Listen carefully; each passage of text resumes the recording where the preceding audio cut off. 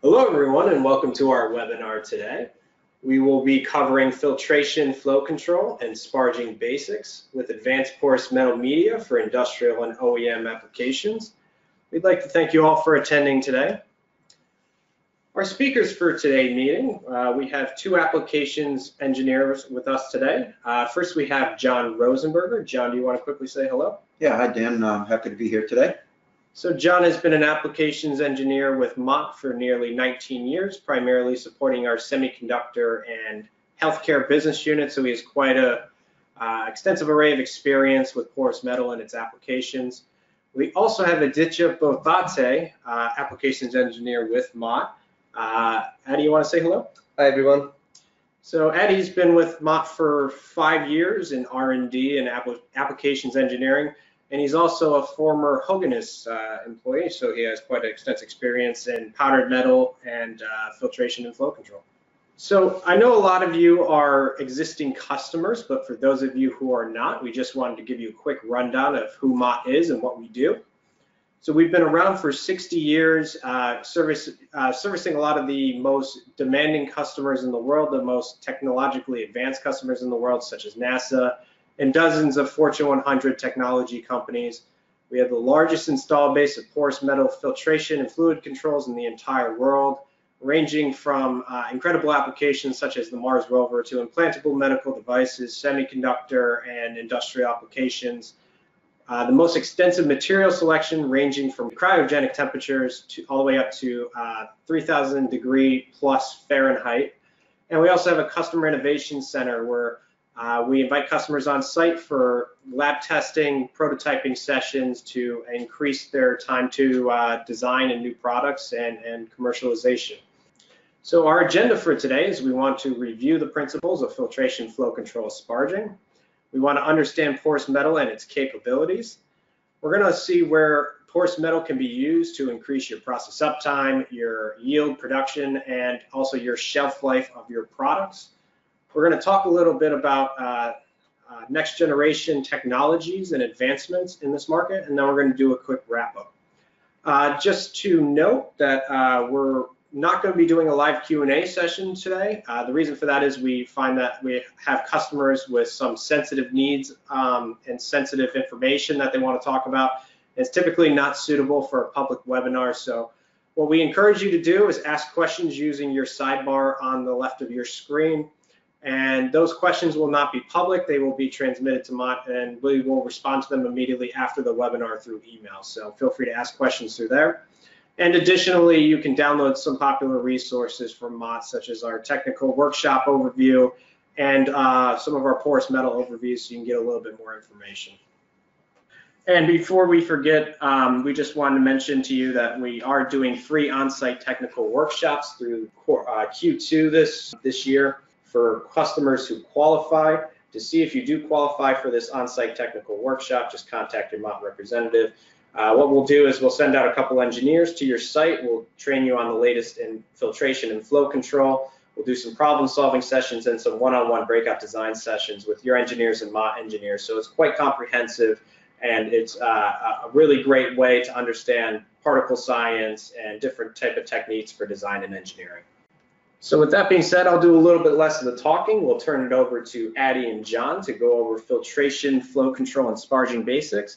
So right now, I'll turn it over to John. John, you want to quickly take the audience through filtration basics? Yeah, sure, Dan. Thanks, and thanks everybody for joining today. So when we design a filter, we need to consider all these parameters. We want to make sure that our filter material is compatible with the fluid that you're using, whether it be liquid or gas. We need to have some idea of what kind of particle filtration you're looking for and at what efficiency levels you're looking to capture those particles. And obviously we're going to need to know what flow rate and what kind of pressure drop your system you're looking for in your system. And just to add to that, John, materials compatibility may also be related to the atmosphere or the environment that the part or the filter is being used. If it's high temperature, corrosive atmosphere, we need to make sure we select the appropriate material which will withstand those conditions, besides just the fluid that's flowing through the part. That's exactly right. Yep. Okay, so this is just a tabular representation of the filtration efficiency performance, and it's shown by media grade. And when we say media grade, that's referring to the nominal pore size of the filter material. And I won't go through this in detail, but there's a very different efficiency ratings between gas and liquid. And I'm going to get into the complexities of gas filtration on the next slides. So liquid filtration is basically a sieving process. I like to think of it as the strainer in your dryer, where your lint catcher, it catches the material on the surface of that strainer. And that's how liquid filtration works. With gas filtration, it's a lot more complicated than that. Sieving is only one of the capture mechanisms in gas filtration, and we'll talk a little bit more about some of the other capture mechanisms in gas filtration. So John and Addie, do you encounter quite a bit of customers that are not aware that there are multiple types of particle capture for gas, and they believe that it's like a liquid filter where you have to sieve everything? Yes, and it does happen quite often that the customer's understanding of filtration is anything and everything that gets captured just on the surface is how they would define a filter, which is true in case of liquid filtration, but when it comes to gas, we rely more on depth filtration rather than just surface capture of particulate. What do you think, John? That's exactly right. There is even customers who are using filters in gas, we spend some time explaining to them the mechanisms of gas filtration. And this is a pictorial representation of the major capture mechanisms, and it's all particle size dependent.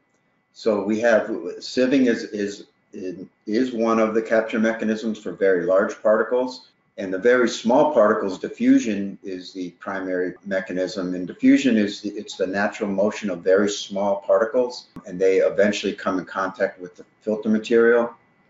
We have interception, which is kind of the medium, a little bit bigger than diffusion size particles, where they eventually, through the course of the tortuous path of the filter media, will come in contact with the media and be filtered. And then inertial impaction is the next larger size up, where the mass of the particle is such that its momentum or inertia carries it straight into the filter media and out of the gas stream. So John, I see interception twice here, and I know Addie just mentioned the concept of surface versus depth filtration. Is that what this is showing, is that particles are getting captured in the depth of the porous media? Yeah, that's exactly right. So with interception, the particle size is such that it rides in the gas stream for a longer period than, say, the smaller or very larger particles. So filtration depth is designed to make sure that we capture that size particle, which we call the most penetrating particle size, within the depth of the media. And this is a graphical representation showing the relationship between particle size and filter efficiency.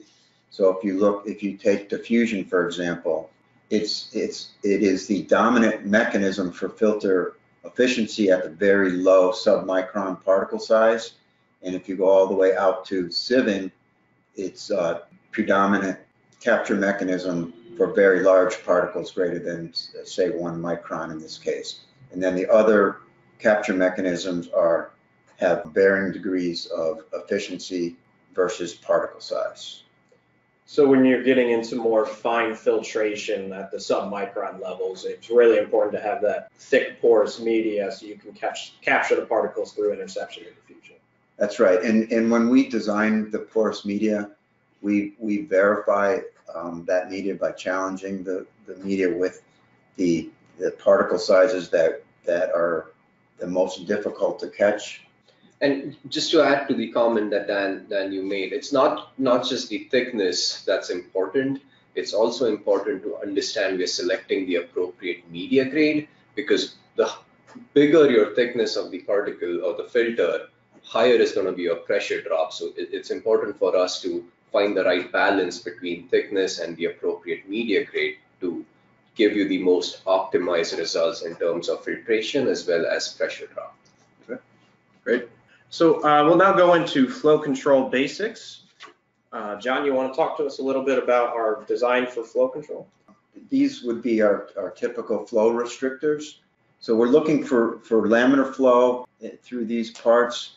Our typical design, our standard design for our flow restrictors is we have repeatability and accuracy to within plus or minus 7.5% of the design flow rate. We have a myriad of different hardware configurations that we install our porous metal restrictors into. And again, the compatibility thing is the same as with filters. Want to make sure it's compatible with the fluid as well as Addie mentioned with the environmental conditions. And just to add to that a little bit, John, and correct me if I'm wrong, we have good experience dealing with several applications which required much tighter tolerance and accuracy beyond just the 7.5%. So we have the capabilities and experts to design something to meet the most challenging applications out there. Yeah, that's right. When required, we can significantly improve that 7.5%. Okay.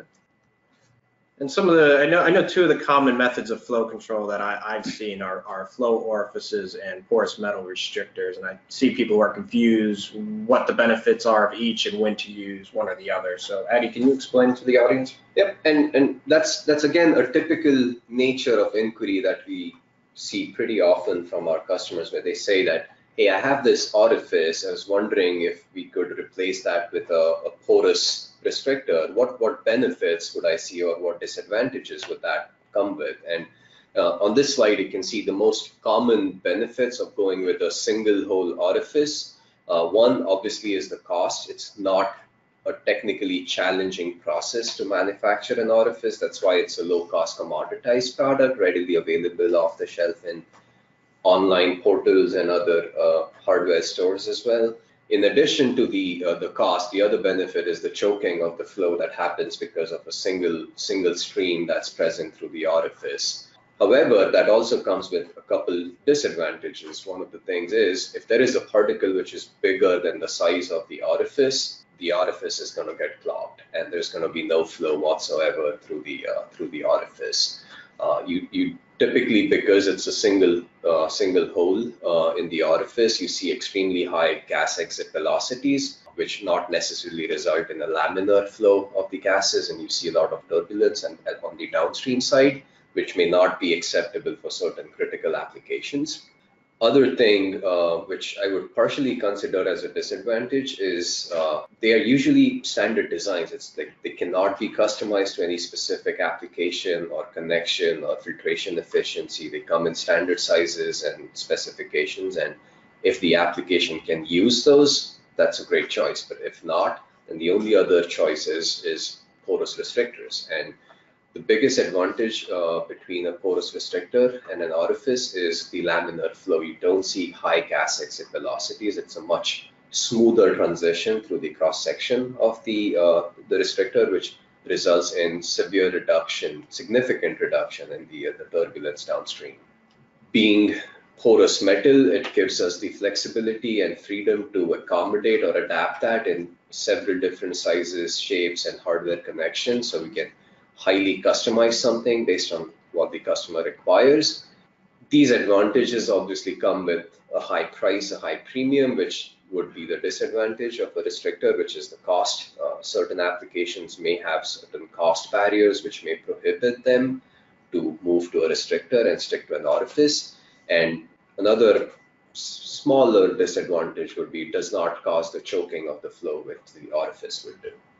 One other thing I would add to that is when I talk to customers about orifice versus restrictors, when you're buying an orifice, you're buying the tolerance of that hole. When you're buying a porous metal restrictor, you're buying a specifically designed and calibrated part to your system conditions. And that process critical performance, that's really important. Well, it's interesting you touched on process critical, because I think this is important for the audience to know. A lot of times our customers use porous metal restrictors in what we would call mission critical applications. So you send a satellite up into space, you can't go back and take your flow orifice out if it's not working correctly. Or if you're working on a liquid chromatography machine, you can't take your gas flow restrictor out after you sent it to the customer. So is that typically what you see as well? Yes, and one of the things is, like you mentioned, the mission critical applications where you have a satellite in space and you want to make sure you have a solution which is going to last for the time that the satellite is supposed to be out there. And you don't have the liberty of sending a technician out there to swap out an orifice which got clogged because someone didn't do the calculations right. You want to have a solution which is intelligent enough and technically capable enough to handle unpredictable issues that may happen in outer space or in the gas chromatography applications. Okay. So now we'll move on to sparging. Addy, do you want to talk to the audience a little bit about sparging design? Absolutely. This is one of my favorite applications here at Mott. We see several customers approaching us with sparging inquiries. And just to cover the basics, what's mentioned on this slide is the idea behind finding an appropriate or designing an appropriate sparger is to be able to determine the suitable bubble size, which in turn is controlled by the pore size of the sparger. And to do that, we need to understand how the pressure and flow parameters of the gas and liquid behave in those applications. And in order to give the customer the most optimized or most efficient sparging solution, the biggest and the most important step in designing a sparger is for us, for the engineers, to calculate the required surface area, which will give them the required gas exit velocity and gas flow to maximize the gas to liquid contact.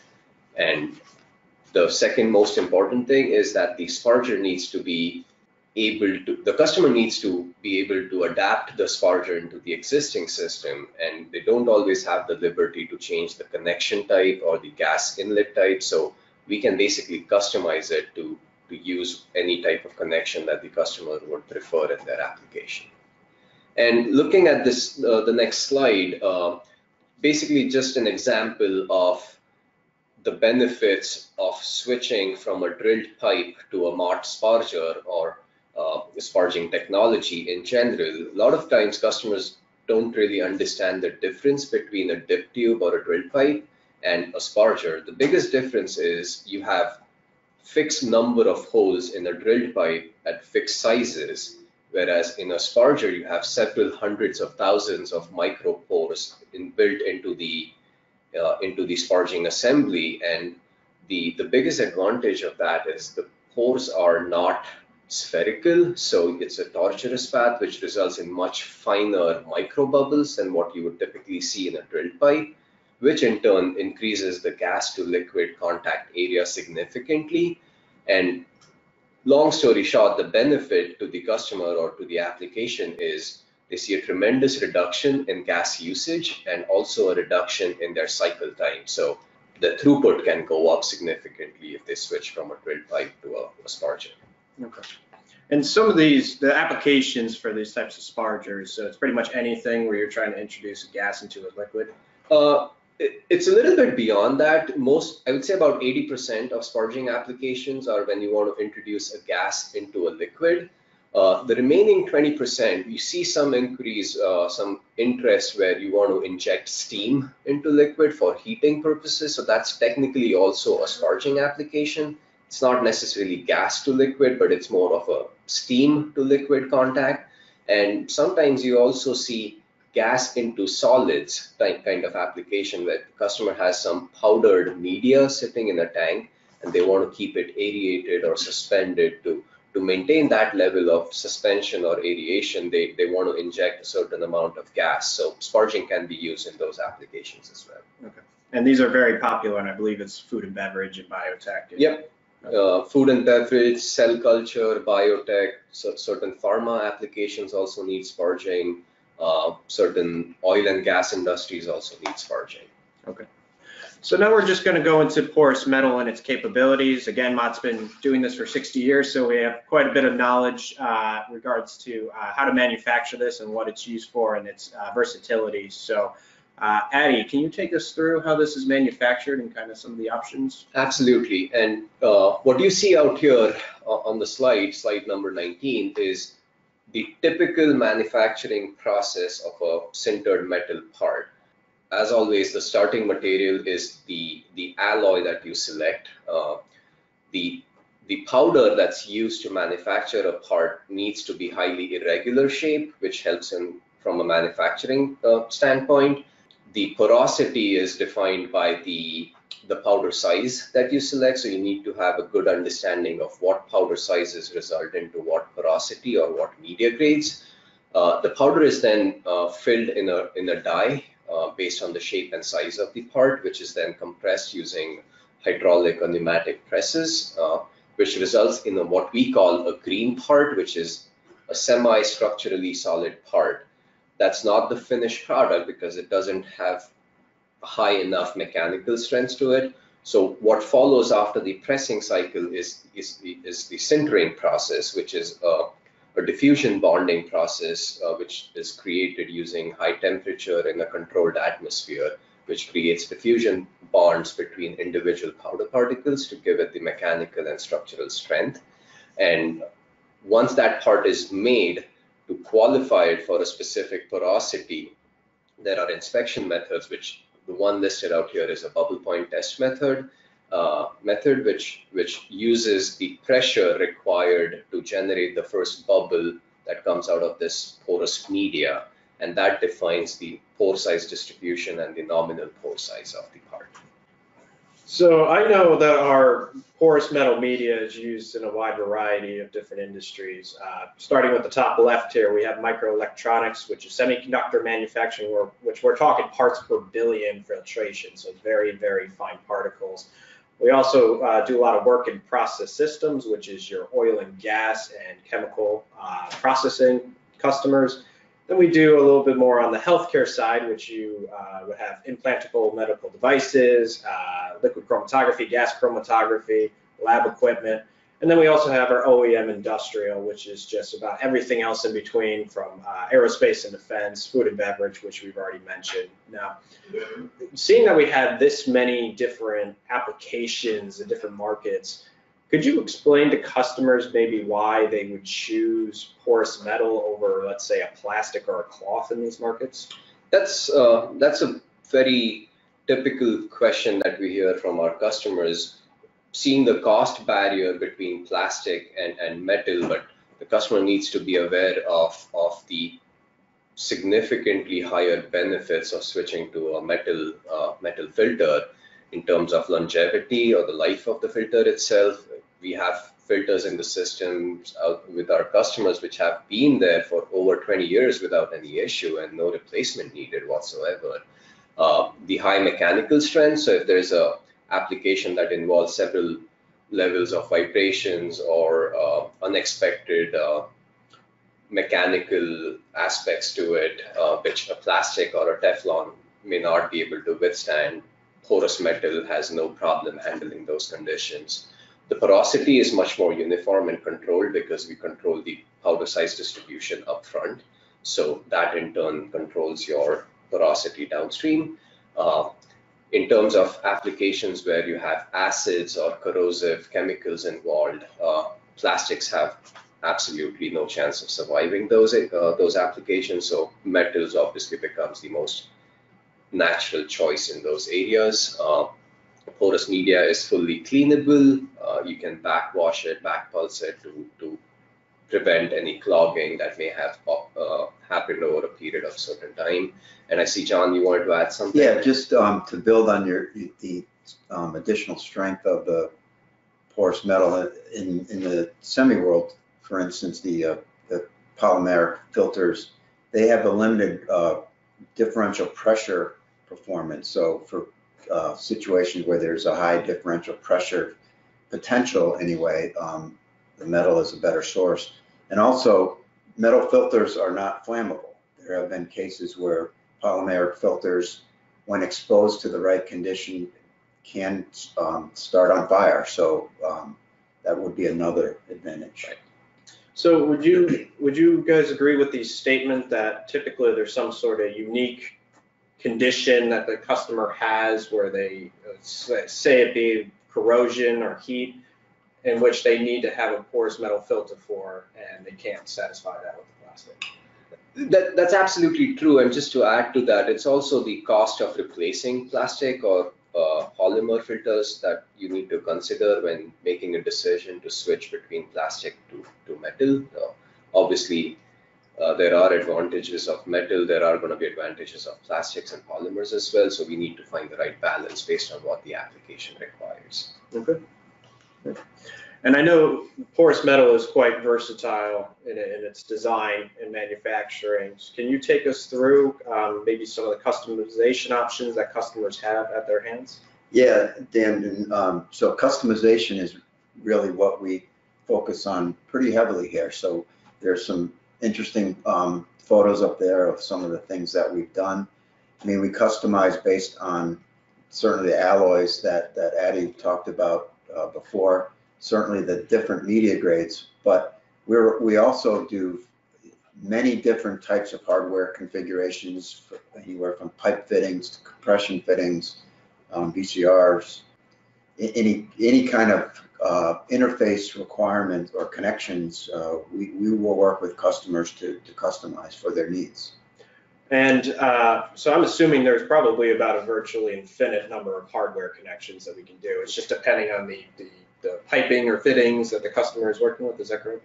That's absolutely true. And if you look at the database of products that we have customized, I think the number is well above like 50,000 right now in terms of different media, different connections, different alloys, and that number is always going to keep growing. On an average, we see about 100 customized solutions that we develop every 6 months for our customers. Okay, great.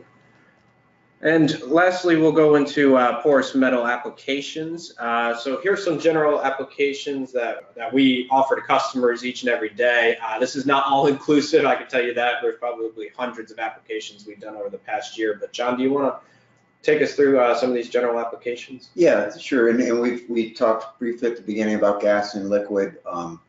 There's all kinds of, we're filtering oils and water and all kinds of gases, semiconductor gases. We do sampling. We sample for stack gases in the petrochemical area. The flow control, again, restrictors in satellite systems, flight, other aviation control. Yeah, thank you. Breathing systems. There we have porous metal and scuba equipment. And then gas to liquid contacting, again, that's the sparging for pH control, carbonization of food and bev, and then oxygen stripping for product preservation. And now we'll go into some specific applications. So the gas stack sampling filter that we kind of referred to on the previous slide. Here's a picture of the actual product itself. Do you want to take us through maybe some of the details behind it? Yep, and I think this is a common requirement in the petrochemical industry where you have a lot of gases that are generated as a part of the process, and to monitor the pollution and particulate level in the exhaust or the chimneys at these plants, it's important, and it's sometimes even an emission standards requirement to have these type of systems in place. So you continuously monitor your pollution levels and your contaminant levels. So Mott has a good variety of IGS, what we call inertial gas sampling systems, where you can install it in your process without disrupting the flow of the process. And at regular intervals, you can pull a sample through these systems and send it to your analyzing equipment or lab to make sure that your pollution levels are in control. Okay. And apparently we were on the Cassini space probe about 20 years ago. I was not around for this application, but I know this is something that we're quite proud of. So do you want to take us through?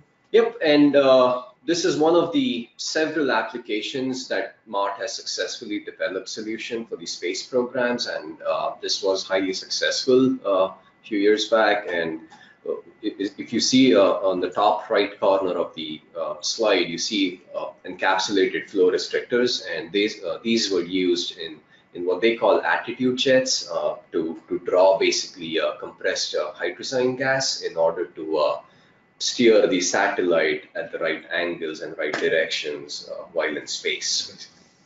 So is this the same application I hear about ion propulsion systems, kind of controlling the flow of xenon gas in order to Similar concept, slightly different application. Okay, interesting. Okay, and then a third application is oxygen stripping in wine. Yep, and this is probably the most common application we see in the sparging side of our business, and basically oxygen in any food product, be it liquid or solid, reduces the shelf life or the quality of food in general. So it's extremely important for bottled beverages to make sure that there is no oxygen present in the liquid that they're bottling, and wine is no exception to that. So porous metal spargers are basically used to add nitrogen or carbon dioxide, which will help in stripping the oxygen, thus giving you a much higher shelf life.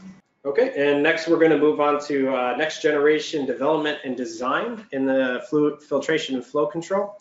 So 3D printed porous is a new capability that we're looking at. And Eddie and John, I know you know quite a bit about this. Can you take the audience through it?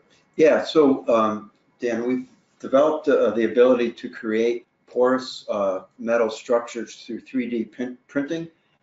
There are some advantages to that over conventionally pressed porous metal. The main advantage is we can create unique geometries that are not capable with conventional forming methods. We can print hardware right onto the assembly with the porous metal, which eliminates welds and other joining methods. The uniformity of the structures is very good, and it's very predictable and repeatable, and it is lighter weight. Yeah, I believe this opens up a lot of possibilities for our customers. So say if they had an opportunity to use a cone for their filtration, they might have to use a cup currently with traditional manufacturing. So this opens up a lot of opportunities to not only get better performance, but a smaller footprint with the things our customers are doing. Is that correct? Dan, if I can just jump in. One other thing which we need to project out here is, in conventional manufacturing using press and sinter, we cannot have sharp edges or corners because of the limitations or feasibility in terms of manufacturing.